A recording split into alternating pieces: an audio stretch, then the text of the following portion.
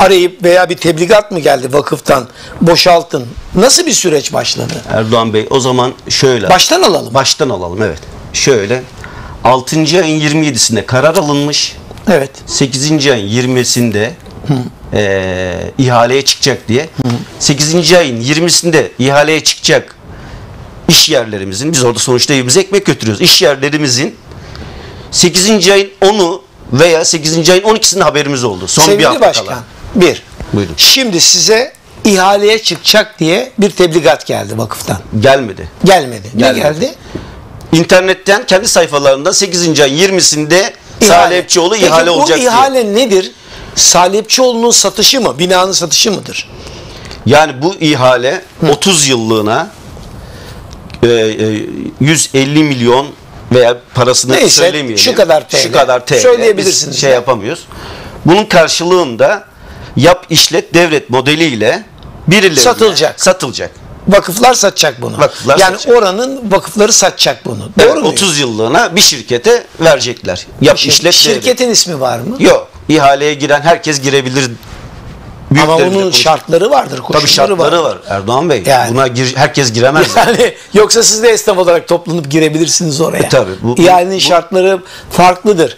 Peki bununla ilgili süreç, şimdi dedik ki bunlar bir ihaleye çıkacağını gördünüz internette. Evet. Doğru mu? Evet, doğru. İnternetten gördünüz.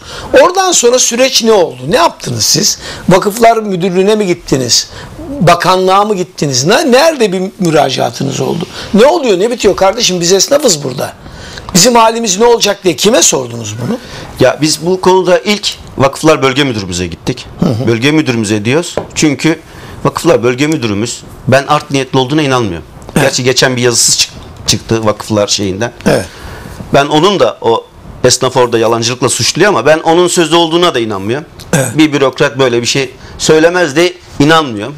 İnanmak istemiyorsun. Veya inanmak istemiyorum. Evet, doğrusu anladım. Da bu. Çünkü biz esnaf olarak Salepçioğlu esnafı ve bizim şu an 1000 tane üyemiz var yani dernek olarak. Evet. Bu arkadaşlarımın hiçbiri, yani vakıflar, bir kurum, bir şeye herhangi kötü lafla alakalı hiçbir tacizde de bulunmadı. Kötü bir laf da söylemedi. Herkesin derdi ekmeğinde.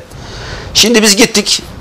Dolayısıyla Vakıflar Bölge Müdürü'ne. Abi dedik, yani böyle bir şey ne yapabiliriz? Dedi ki burası güçlendirilecek.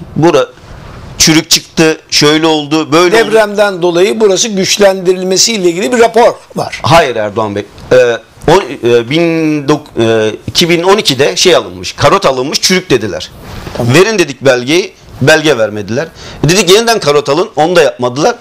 Yeniden karot alın deyince bu kadar esnaf, dediler ki zaten o da önemli değil. 2018'de çıkan kanuna göre 50 yıllık veya 2000 öncesi bütün binalar ya yıkılacak, yapılacak ya da güçlendirilecek. Ben kendi bilgimle ilgili bir şey söyleyeyim mi? Buyurun Başkan.